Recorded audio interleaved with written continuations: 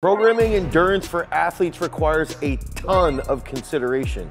You have to think about strength training, speed work, impulse capabilities, cardio, and the demands specific to that sport. I'm gonna show you how you can program for endurance for all athletes. And we're gonna start right now. Programming endurance for selective athletes has a lot of different things we need to consider. You need to begin by breaking the totality of training down into different components. So when we're looking at athletes, the first thing that I like to do is look at the entire sport and think about what is the work to rest ratio. And fortunately on PubMed, there's also a ton of research across different sports that has already been done that tells you what's the work to rest ratio for, say, lacrosse versus, say, soccer versus, say, American football, anything along those lines. So then we can deduce how much endurance might be needed for those specific sports. After we look at that endurance, we can go down and say, okay, how much strength is needed for these specific sports? So then the next aspect, how much impulse training is needed for that specific sport for them to be very, very explosive. Then that next aspect, how much locomotion is involved? How much actual high speed running versus slower speed running is actually being done in their competitive situation? But how do you actually do that? For this discussion, we're gonna cover off-season training. So off-season training is where we're gonna really try to develop the volume of the athlete, meaning how much time can they spend actually training for their sport, or how much time can they spend even doing the competitive actions or skills of their sport.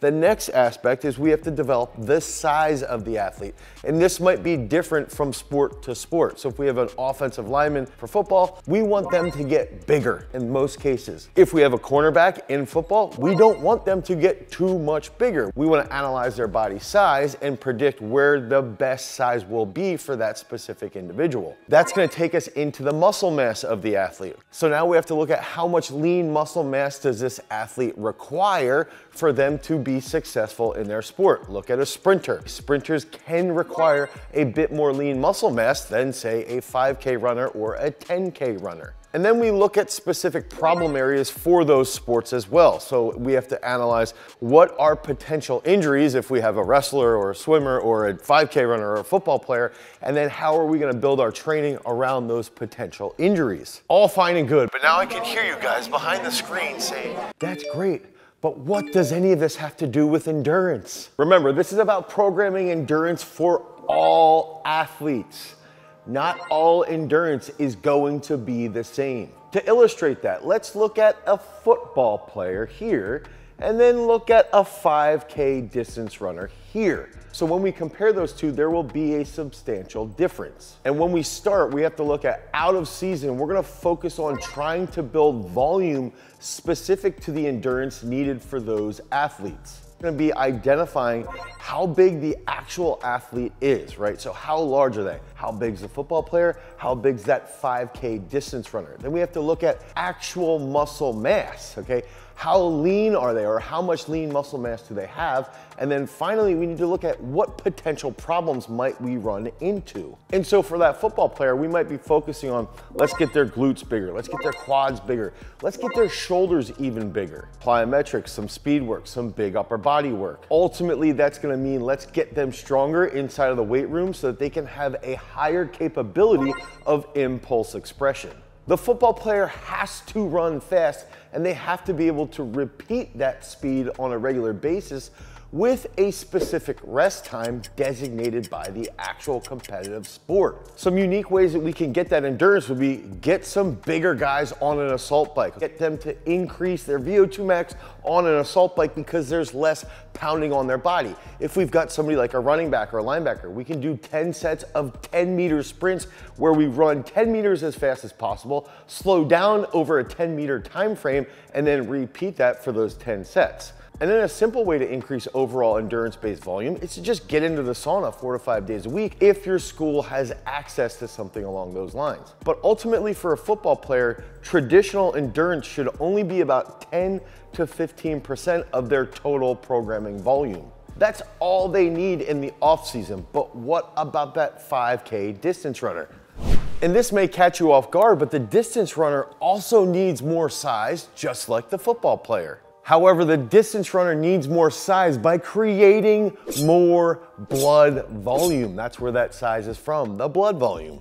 And to do this, 5K runners have to increase their pace over long periods of time. So they've got to do training over very long periods. This can be an hour to 2 hours of longer runs. And that's going to lead to more blood volume, which in turn will lead to more mitochondrial volume, which in turn ideally will lead to a greater amount of ATP production. Now, when we're also looking at distance runners, we also need to program some twitchiness. And the way I look at twitchiness for a 5K runner, yes, I do think about plyometrics to a point, but I also think about high intensity interval work. So if we're doing about 15 to 20% of our training volume around endurance-based training with high intensity interval work, that's gonna train our heart to pump more explosively, meaning it's gonna get more volume throughout the body, and in turn, now this individual will indeed be able to hold a much higher pace within a race for a much longer period of time. But what does all that mean for the athletes? So when programming volume for endurance athletes, what ends up happening is that we want to see greater volume, which in turn leads to an adaptation of greater blood volume. And then when there's a greater amount of blood volume, we will see an adaptation that will lead to greater capillarization. We're now gonna see that there's gonna be greater oxygen transportation from the lungs into the muscles. Now this 5K distance runner can take more oxygen into their muscles and they can produce greater amounts of ATP. If they can produce greater amounts of ATP, they can now sustain a greater pace for a longer period of time. Thus, they're running faster if they're in a specific race, or just by having a higher pace or a faster pace. Now, when they get more training volume, they can continuously push themselves quite a bit and then lead to those faster times. What ends up happening is that there tends to be greater ground reaction forces every time that we plant.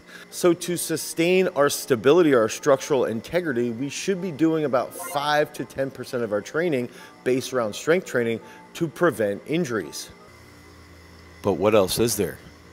Primarily when programming, we have to establish how much impulse work is there gonna be, how much strength work, how much speed work, and how much endurance work, okay? So we have to create some sense of a profile.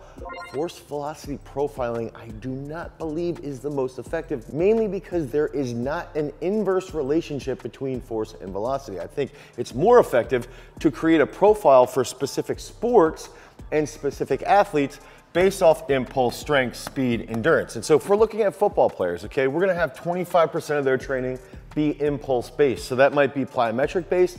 That might be even in the weight room doing things like unbroken at certain percentages, at certain tempos. Then we're gonna look at the football player for strength based training. And this is gonna be a general analysis. Inside of our strength training at peak strength, one thing that we do is we try to separate football players into, okay, we got QBs, we've got running backs, and we've got linemen. So this percentage will be slightly different based upon the position. Overall, if we look at strength, most football players will be in the weight room 35% of their time. Then we can look at that speed work. About 25% of their training should go towards some type of speed work. This could be hill sprints, this could be sled sprints, anything like that, right? Even running mechanics. And then finally, endurance should make up, check out that sweet lungs with the heart, should make up about 10 to 15% of their overall training.